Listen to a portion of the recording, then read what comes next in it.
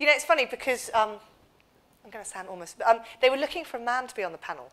And I'm almost glad that it didn't happen, because it sort of feels, I don't know, it's great. I can't remember the last time I've been at an event when it's just girls talking, and that's great. And they're all at the top of their game. And it's massively inspiring. I feel hugely honoured to be a part of a gang here tonight. It sort of feels, I don't know, it's good, I think, in terms of what you could be doing on a Monday night. I know Game of Thrones is on at 9 o'clock, and I do have my eye, and we will finish at 8, so I am aware of that.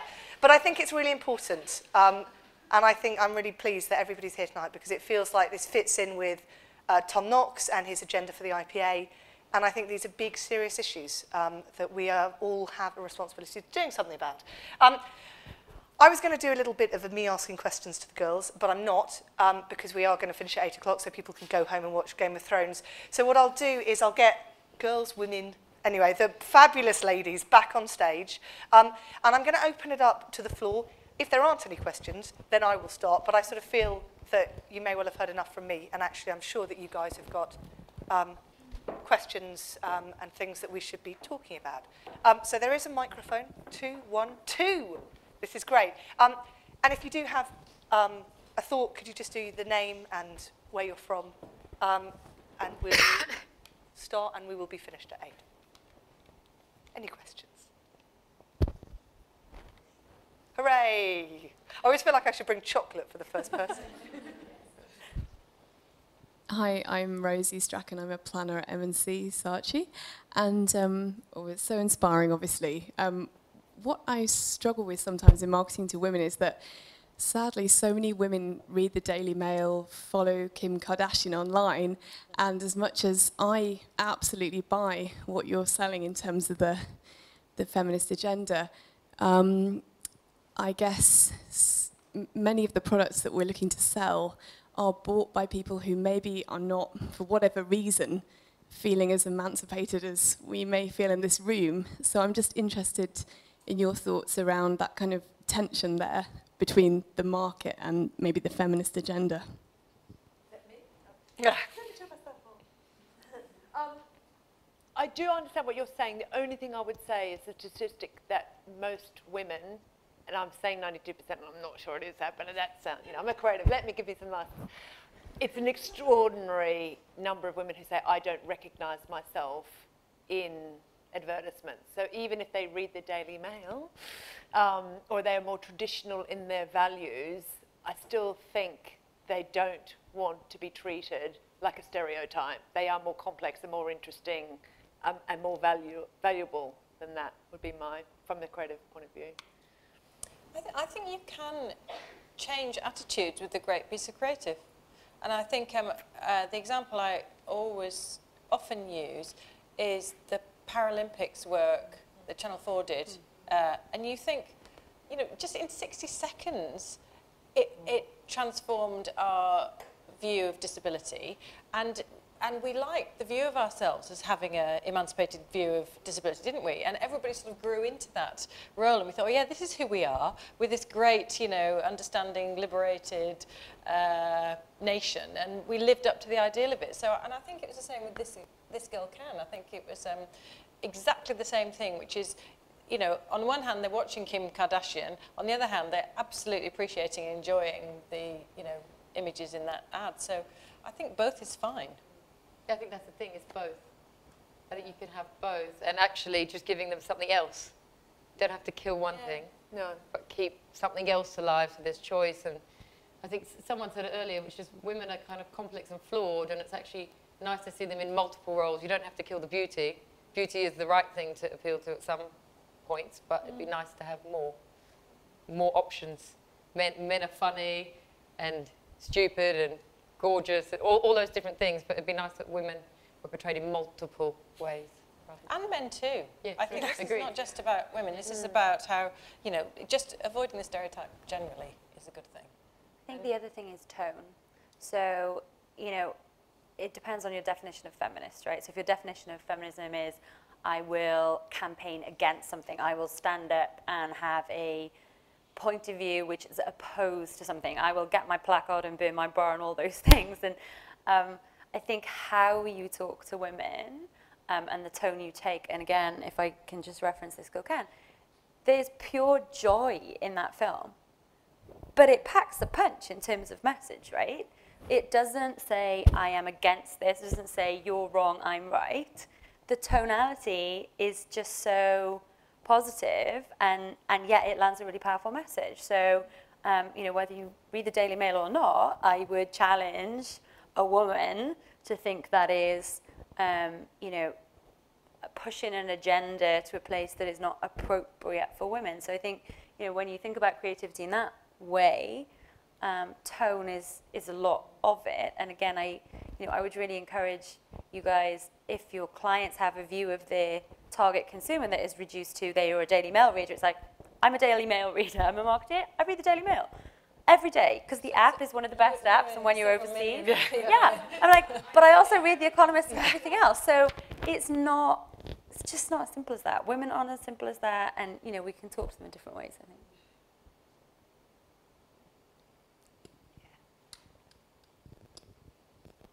Hi, I'm Rebecca. I'm a senior creative at Drum, OMG. And yeah, my question is, I've been working 8 years in this industry, and I've never had a female creative director. I've had some female colleagues, etc., but never had that role model, really. And it's a very male environment, whether it's clients or sort of people in leadership, etc. And my question to you is, in terms of your experience, how did you build that voice so that you can be heard in our environment? Sorry, that's a pretty big question. I think it's a really great question. I mean, I'm lucky in that I had some great bosses that promoted. I was at AMV Group before, at Proximity. I was saying to Amanda, Peter Suter was the ECD at AMV, very, very strong, you know, kind of supporter of women, as is Farah and Scylla, and so I, you know, was lucky in that. But the thing I would say about having a voice is, don't pretend that you're not a woman, don't pretend you're not a mother. I mean, you know, and that, I remember when I came back from my third child, I had a new PA, and she said, what should I say when you're at school concerts? And I'm like, you say I'm at school concerts, you know, and that was interesting to me, that she was like, okay, how are we going to do this? How are we going to hide that you're a mum? And I'm like, don't hide that I'm a mum. So I think it's, don't be ashamed. And if you're in a culture that doesn't want that, get the hell out of there. Oh, it's not that they don't want that. Yeah. I think a lot of men, they don't really realise it's not really in their mind. They're just, you know, they're not aware that that's the issue. But also, I think lots of male creative directors now desperately want women. Lots of CEOs desperately want women. So this, you're not fighting against, we don't want you. Actually, to be a female creative director now is fantastic, because you're rare and people want you. So it's, you will find it easier to have a voice that people are prepared to listen to now. But yeah, my thing would be very authentic to what you are, a woman, and you know, if you have children, a mother, and don't hide that. Okay, thank you.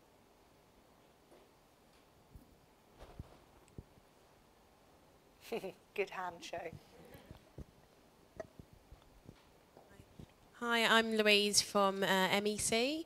This is mostly directed at Kim. Just wanted to, really interested, and also actually Lindsey touched on diversity and trying to bring that in. I mean, it's one thing to talk about women, but for me, also seeing a woman of colour in advertising is even rarer in many cases. And at the recent Ad Week Europe conference, a woman talked about how she owns a dog. She was black, and she's never seen a black person in pet food advertising, for example. So it's like they just don't exist. How easy have you found trying to kind of push the case for diversity with clients that you've worked with? For me, it's called a bluff, to be quite honest, which is because it's a personal agenda of mine, not just women, but also diversity, because I am on that front line of who is on the telly, in a way. And actually, I will put different ethnicities up for lead roles and challenge when they come back with ridiculous, and often it is ridiculous reasons that person shouldn't have that role, I will stand by why they should. And most of the time I win, but generally people will not say, oh, it's because I want a white guy or I want a white girl. And you have to just, for me, I just keep putting those people on the table that aren't the white guy and the white girl, and just keep putting it out there and trying to change it. And there was, I remember a spot in particular with a young black boy, and he was wonderful, it was amazing. And the creative director came over to me and was like, oh, well, the client's not going to go with a mixed cast. And the client loved the cast. It was the creative director's problem with the issue. And actually what I try and do is just la fingers, no, this is who I want, and hope someone along the right line says yes, and often get my way. And just keep, as I said, like keep using my power as a director to try and change that subtly. Each job, make sure that that happens. And it is. So hopefully, it won't be so much of a problem in a couple of years, I hope. I remember an ad that we shot in South Africa, and it was for a bank.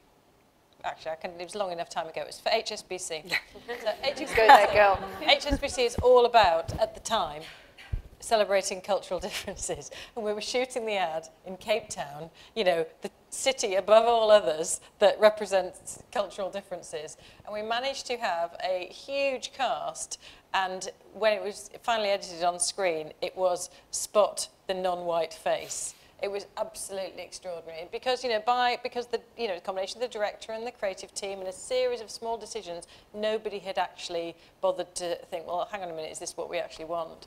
And I think you have to be quite vocal about it because it comes back to that invisibility thing. People just don't see it. Hi, I'm Sarah. I'm an account executive at Drum, along with Rebecca.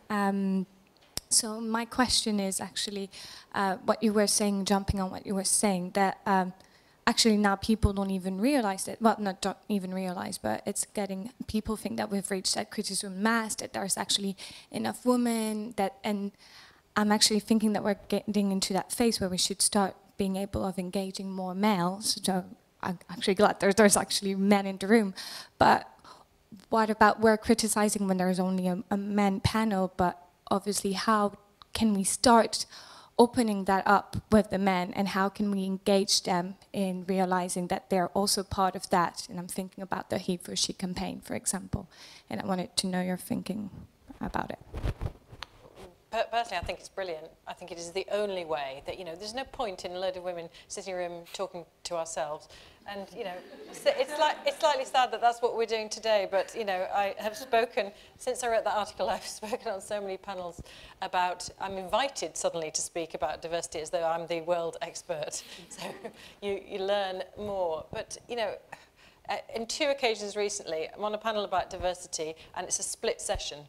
So our panel is in the main room, and I think at the Oxford Media Convention we were doing a panel on diversity in TV, and there was a session about Facebook that was going on in a sort of coat cupboard just down the corridor, and 3/4 of the people in the room got up to go to the panel about Facebook rather than the one on diversity. And unfortunately, it attracts, lots of women come to a session on women in marketing, or women as a target audience in marketing, because it's a topic that's fascinating to them. The only way we'll make a difference is if we engage the whole community. And I think it's about, stereotypical pejorative images of men as well. We all have something to gain. So I think the more opportunities we can find to engage a broader audience, the better. And I think Tom Knox's theme is absolutely superb. I'm thrilled about his theme. I think it will make a difference. So some of you I know are on Twitter. Are you guys on Twitter if people wanted to connect with you? Or? Yeah. Yes. So I'll be in the bar if anyone. She'll be in the bar. At Lindsey Clay. At Lindsey Clay, I'm sure you'll find. Again, a huge thank you to 4 very, very busy and successful women for sharing stories today. So thank you so much.